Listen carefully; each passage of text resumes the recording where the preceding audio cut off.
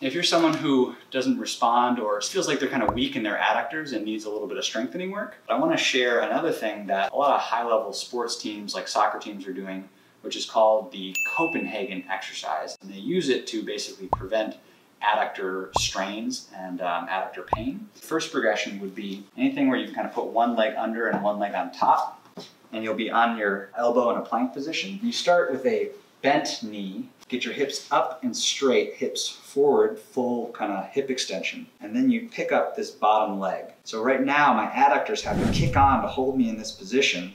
And you can just kind of hold this for time. You could also kind of flutter this bottom leg. The next progression after that, after say doing that for weeks, would be to go to a straight leg position. Hips come up, everything is straight. And then again, I pick this up and I can hold for time or flutter the leg. I want to be clear, this is kind of an advanced progression for adductor strengthening. You should start with the short range adductor liftoffs first, work on those for a couple weeks, do the bent leg version, and then finally the straight leg version of the Copenhagen exercise. I invite you to try that out, see how it goes for you.